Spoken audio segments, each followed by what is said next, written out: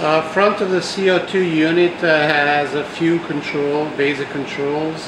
One of them is a power, which is obvious, that it's a heater control, which controls heating of the carrier gas, which reduces condensation and avoids basically condensation during cleaning. The thrust control is the pressure control of the pressure of the carrier gas, and on the far right is a flow or snow control, where basically with a needle valve we control the amount of CO2 which comes into the capillary and at the end at the output of the snow pan.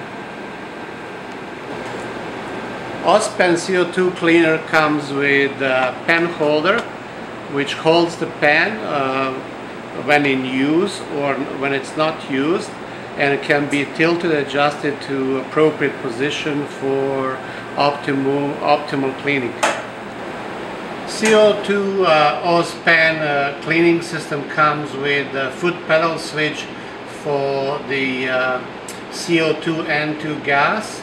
On the right hand side is a CO2 switch where we press when we start cleaning, and after the cleaning we immediately switch to the left hand side, which is dry air or nitrogen, which comes up warm and removes any residual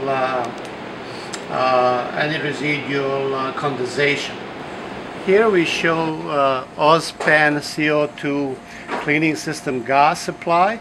On the left hand side we show the CO2 supply, which is so-called dip tube, and we use instrument grade clean CO2. On the right hand side is supply of a nitrogen or carrier gas, and has to be clean as well. As alternative, we can use the clean air. In this demonstration we will show how to use OSPAN snow cleaning system to clean dirty high power connectors. As you can see on the monitor, this is the air gap 600 micron core fiber, which is pretty dirty, and we will use now OSPAN system to clean it.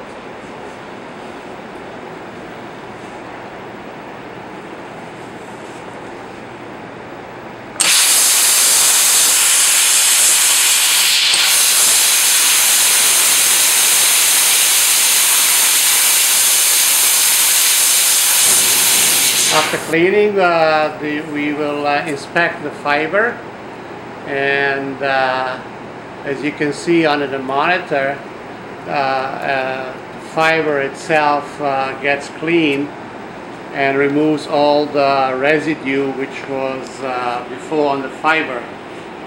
You have to note that if the fiber is extremely dirty, or there is a lot of dirt in the well of the high power connector, that you have to repeat this process a couple times. But overall, this is the process of using OSPAN snow cleaning system for high power patch cords.